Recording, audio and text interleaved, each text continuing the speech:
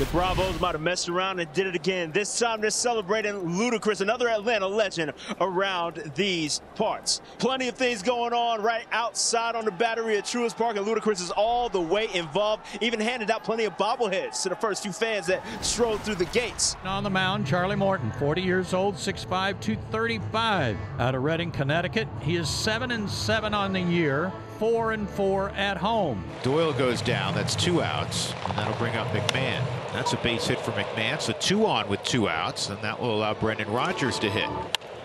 To the right side, Olsen stops it. Charlie has to hustle over, and he does. They get Rodgers comfortably. No damage in the top of the first.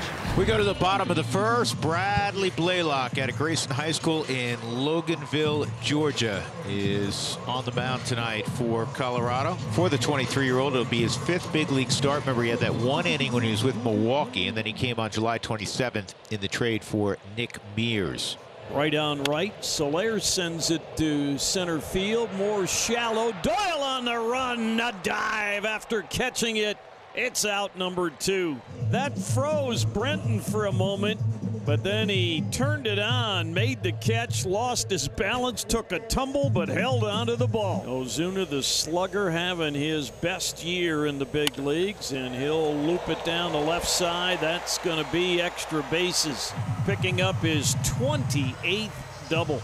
Well, he's now reached base in 121 of 139 games this year. And he's aboard in scoring position for the left-handed hitting Matt Olson. Left center off the bat of Matt Olson, and Atlanta's going to have a lead in the bottom of the first. The throw off target, RBI double for the Braves first baseman. And after recording the first 2 outs on just a few pitches, Ozuna doubled, Olson doubled, and then d'Arnaud draws a walk. Well, now Kelenic will try to pile on here in the first inning for Atlanta. Jared Kelenic turns on this. And that is headed for the chop house. A reservation for 3 for Mr. Kelenic. 4-0. That was a terrific at bat, and Jared really needed that. And the Braves jump out to a 4-0 first inning lead. 4-pitch walk when you're winning 4-0 will drive you nuts. Everybody gets frustrated by it. Now can he make those little in-game adjustments that he talks about so often that have been a little bit up and down for him this year? And Sam Hilliard, who spent last year with the Atlanta Braves, had a really good series against Atlanta out in Colorado. Down the line, off the bag. That's a fair ball. Jones headed to third. Hilliard to second. Ball kicks away for a moment. Here comes Jones to the house. Hilliard to third. 4-1. So Sam Hilliard just continues to hit Braves pitching this season, and he gets the Rockies on the board for the first time in this series. Third K for Charlie Morton, and with Hilliard at third, back to the top of the order, and Charlie Blackmon. Charlie with a base hit to right, and the Rockies will get that run home. And Charlie Blackmon has an RBI double. Hilliard had an RBI triple, Charlie Blackmon an RBI double, and the Rockies cut that lead in half. 4-2 Atlanta. You do get Williams to third, 2 outs. Well, Marcel had a double last inning that started that 4-run rally. Let's see what he can do here. On the ground to third, Mack on the backhand.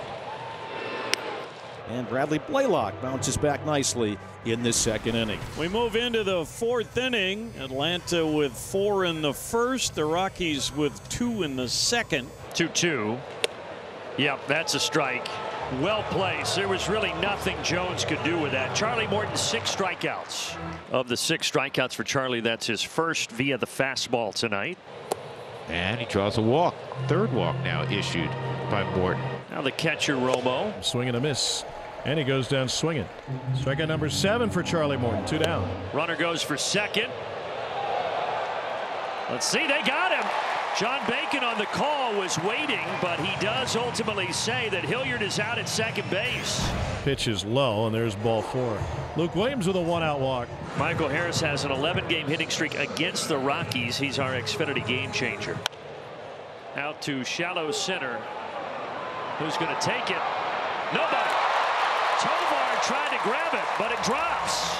He had his back to home plate and was trying to Willie Mays it, but it was coming down very steep.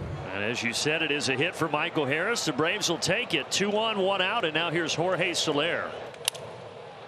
And another opportunity. Tovar makes the catch, spins and fires, Ooh. and almost doubled off Williams. Chance to strand a couple of runners if he can get Ozuna. And this is popped up and playable for Tolia. So Blaylock's dealt with some traffic. The pitch count has risen, but the Braves have been held off the board since that 4-run first. Swing and a miss. He gets Tovar. 8 strikeouts for Morton. Brenton Doyle has struck out and flied to center field. There's a base hit to left for Doyle. Brenton Doyle gets hit number 5 for the Rockies. Speaking of Doyle's stolen bases, the Rockies as a team don't run much. He is 3rd in baseball with the 3rd highest percentage of his team's stolen bases. He has 35% of their bags. Not going here as McMahon lifts one in the air. Foul territory, third base side. Urshela run. Did he get it? He did. Oh, boy. Right on the screen. We go to the bottom of the 5th. Braves still up 4-2. No one out and Olsen at first. 6 walks. Yeah, no strikeouts. There's your first strikeout. So Darno is dismissed. That'll bring up Kelnick. And back-to-back strikeouts. Still 4-2 after 5. Another 5-inning outing for Charlie Morton. He struck out 8, walked 2. He hands it off to Lee, making his 44th appearance and a 1.89 ERA for the lefty. So a strikeout and a walk to start the 6th inning. Tying run to the plate, Nolan Jones. Out to left center, Michael Harris. Over. Yep. You just come to expect it. It's not an easy play, though. Hilliard takes a look at a good slider. Strike 3 call. Nice job by Dylan Lee. Okay, so Jake Bird is on out of the bullpen. Ground ball outs for Jake Bird to start things here in the bottom of the 6th inning. Go back to top of the order and Michael Harris. Harris, this is going to go for extra bases. It dies against the wall before Hilliard can get to it. It'll be a double for Michael Harris II. Jorge Soler now. Up the middle. Soler a solid single. Michael Harris around 3rd. The throw is off target, and Atlanta now has a 5-2 lead. Well, Pierce Johnson, he did start to warm. He does come into the game, so it won't be 2 innings for Dylan Lee, just 1. Now Matt Olson, as far as he can go and over the netting. Did he steal some of Marcel's seeds there? Not exactly sure what happened. A little dust up between the boys, having a little bit of fun right now. And Marcel threw some seeds at it.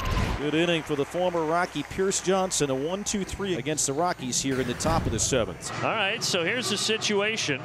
Seth Halverson is in here with 2 on and 2 out. Oh, whoa, man. gosh. Gas Halverson. How about the movement at 101? Braves threaten they can't score. To the 8th. Rockies looking for some more offense. Down 5-2. Strikeout number 14 for the staff. Back-to-back Ks for Jimenez. Boy, Joe's been good. In 3 of his last 4 outings, he has struck out the side, going 1 inning. 1-2. Bouncer across the bag. Williams. Great throw.